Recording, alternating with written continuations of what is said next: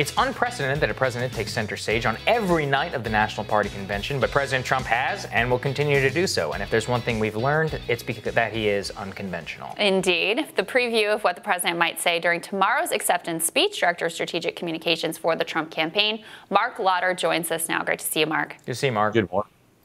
Talk to us about the strategy of having the president involved in every night of the RNC and what we can sort of expect from the big acceptance speech.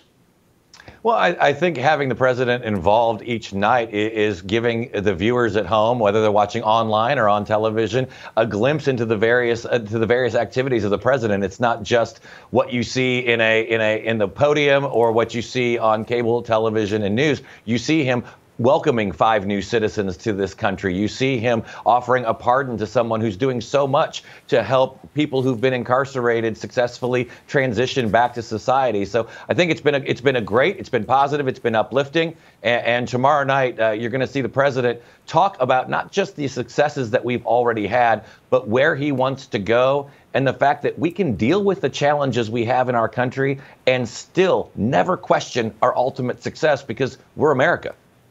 Marc, we saw some of the initial ratings. They seem to be a bit down towards the DNC. Are you concerned about those television ratings, or do you have other online figures that you can bring us? How are you guys feeling about overall viewership and reception so far? Yeah, no. The online viewership really drove the night for us on Monday night. In fact, I think when we total up the television and cable ratings along with the online platforms, we had about 10 million more people watching night one than the Democrats did on their first night. And so we are very encouraged by that. And I think that's one of the things that the campaign has done so well is we're engaging people in different platforms. So not everyone is sitting at home watching on the traditional cable or news outlets. Some of them are watching it on their phones. They're watching it on their tablets, and we're making that content available to them in the way they want to consume it. Mm-hmm. And Marc, you referenced the pardon that was granted last night, also the naturalization ceremony. I have to say both of those things I thought were really moving and really touching. But there's also a question, are they legal? How is it not a violation of the Hatch Act in your view?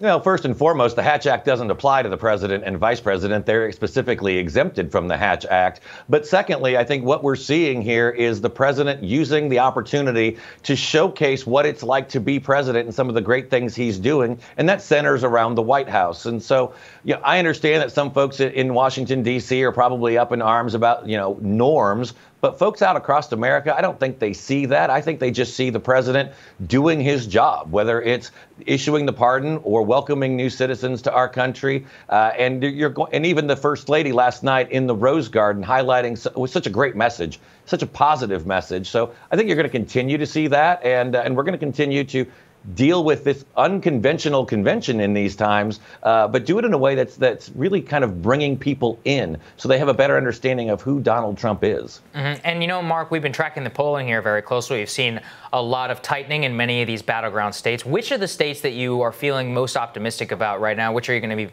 putting in a lot of resources? See tight race in Arizona. Even Wisconsin has been shrinking as well as Michigan. Well, all 50 of them, of course, but come on. But what I would tell you is that when you look at the travel schedule of the president, the vice president recently, they've been to Minnesota or are going to Minnesota. They're spending a lot of time campaigning in Wisconsin. It was noted by the vice president last week when he was there during the Democrat National Convention that both he and the president went to Wisconsin, where the DNC was located. But Joe Biden hadn't been there in what I think 665 days or so. It's really remarkable that we're seeing so many of the same patterns and mistakes made by Hillary Clinton playing out again in 2020. But you're going to see the president and the vice president on the road. They'll still continue to be in the battleground states. We're going to take this message directly to the people, even if they're socially distanced. Mm-hmm. Marc, what is your assessment, more importantly, what is the president's assessment of the current state of the economy, and what is the economic agenda to get people back to work and make sure they can stay in their homes and be able to provide food for their families?